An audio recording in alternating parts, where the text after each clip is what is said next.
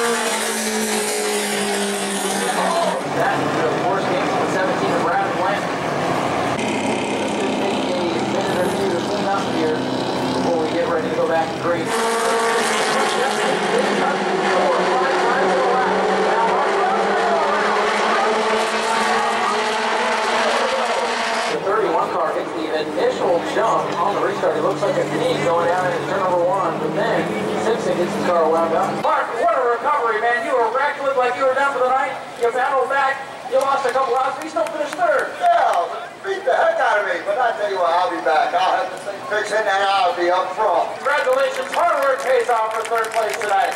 Give it up for Mark Brooks, give it up for all these guys. Another great race, it was a wild one for sure.